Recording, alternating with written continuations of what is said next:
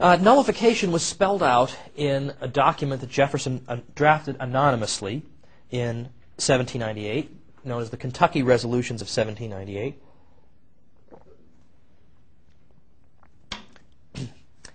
And in the Kentucky Resolutions of 1798, Jefferson is going to lay out the objections to the Alien and Sedition Acts, and then a possible course of action that the states might consider following in order to counter this federal usurpation.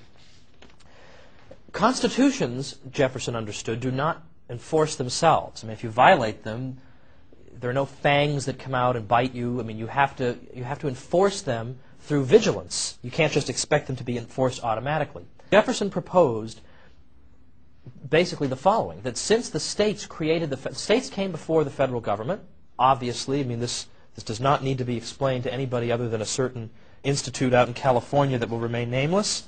We'll tell you that over lunch if you need to know that. But the point is, the states were obviously there first. They created the federal government and endowed it with certain enumerated powers.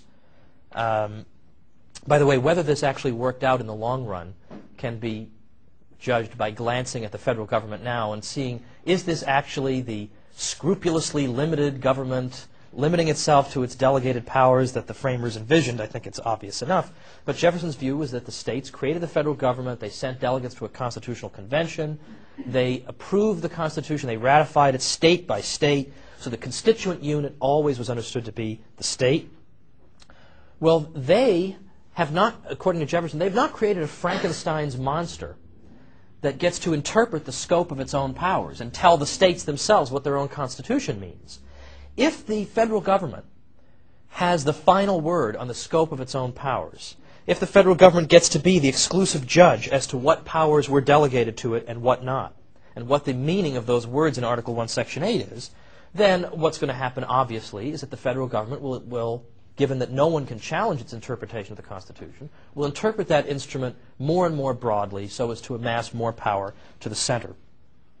So Jefferson's next step was to say, states created the federal government, they endowed it with certain limited powers, but if the federal government should go beyond the powers that were delegated, then the states have the right to interpret the Constitution for themselves and to judge that an infraction has taken place and to refuse to enforce the offending law, that is, to nullify the offending law. It doesn't mean that they would be repealing the law, but they would simply be saying that insofar as their state is concerned, the law will not be enforced. Now here's how Jefferson words this in one of the passages from the Kentucky Resolutions of 1798. This is the crux of Jefferson's argument right here. He says, "Resolved that the several states composing the United States of America are not united on the principles of unlimited submission to their general government, but that by compact under the style and title of a Constitution for the United States and of amendments thereto, they constituted a general government for special purposes, delegated to that government certain definite powers, reserving each state to itself the residuary mass of right to their own self-government, and that whensoever the general government assumes undelegated powers, its acts are unauthoritative, void, and of no force. That to this compact each state acceded as a state, and is an integral party, its co-states forming as to itself the other party. That the government created by this compact was not made the exclusive or final judge of the extent of the powers delegated to itself, since that would have made its discretion and not the Constitution the measure of its powers, but that as in all other cases of compact among parties having no common judge, each party has an equal right to judge of itself, as well of infractions as of the mode and measure of redress." That's a beautiful passage. It's a beautiful passage.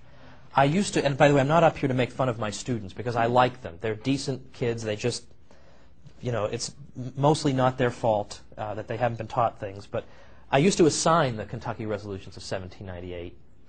No one can understand this language. Okay, so in a way, it sort of makes you think, are they trying deliberately to make us dumb so that we can't read Jefferson telling us here, hey, you have the right to nullify and whatever? Well, the next year, the Kentucky legislature, and by the way, these resolutions are passed by the Kentucky legislature. This was a common thing that in colonial times, like the Virginia resolves against the Stamp Act, when you want to make a statement at the highest level of the state that indicates the opinion of that state at that time, you pass resolutions through the colonial legislature, or in this case, the state legislature. Well, the next year, Kentucky drafts further resolutions in which the word nullification actually appears. And it reads as follows, the relevant portion. If those who administer the general government be permitted to transgress the limits fixed by that compact, by a total disregard to the special delegations of power therein contained, an annihilation of the state governments and the creation upon their ruins of a general consolidated government will be the inevitable consequence. That the principle and construction contended for by sundry of the state legislatures, that the general government is the exclusive judge of the extent of the powers delegated to it, stop nothing short of despotism, since the discretion of those who would administer the government, and not the Constitution, would be the measure of their powers.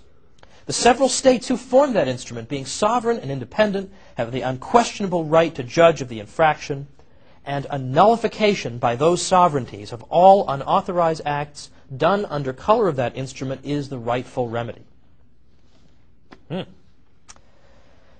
All right, well, that's the Kentucky resolutions of 1798. Now, Jefferson is portraying this course of action as the moderate course. I mean, today it's extremist and wacko.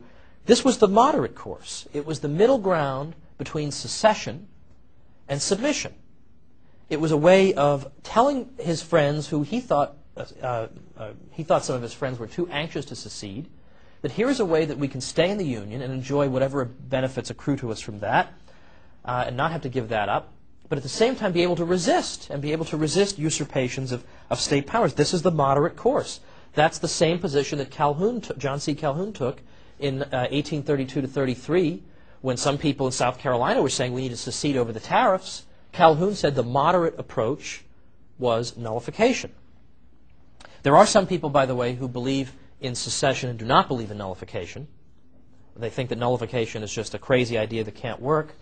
But it does seem to be of a piece. The ideas of nullification and secession do seem to derive from the same conceptions of the federal union.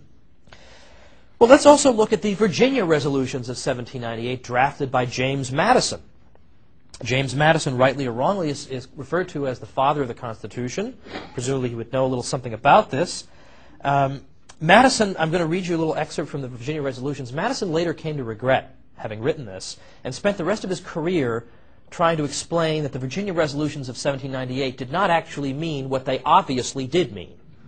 And so, I mean, partisan humor used to poke a lot of fun at the fact that Madison seemed to be changing his mind. There's a whole cottage industry of Madison admirers out there who write books showing that, no, Madison was perfectly consistent in his whole career. Well, if that's how you want to spend your career, arguing that Madison is totally consistent, I mean, I guess it's one way to spend a career, but my friend Kevin Gutzman at Western Connecticut State University has argued very much to the contrary. But let's look at the Virginia resolutions. Madison said, "A spirit has in sundry instances been manifested by the federal government to enlarge its powers by forced constructions of the constitutional charter which defines them, and indications have appeared of a design to expound certain general phrases so as to destroy the meaning and effect of the particular enumeration which necessarily explains and limits the general phrases, and so to consolidate the states by degrees into one sovereignty." Well, for example, what he's getting at there is that he already sees in the 1790s a trend whereby certain general phrases in the Constitution, such as the General Welfare Clause, for example, would be interpreted so broadly that the interpretation would permit the federal government to exercise powers really that were not dreamed of by the framers of the Constitution. And what he's saying is that in Article 1, Section 8, that lists the powers of the Congress. And if the federal government had actually been authorized to put into effect any measure that it thought would tend toward the general welfare, then why did they bother specifically enumerating the federal government's powers if they had whatever power would advance the general welfare? It seems it would render the specific listing of powers nugatory and absurd.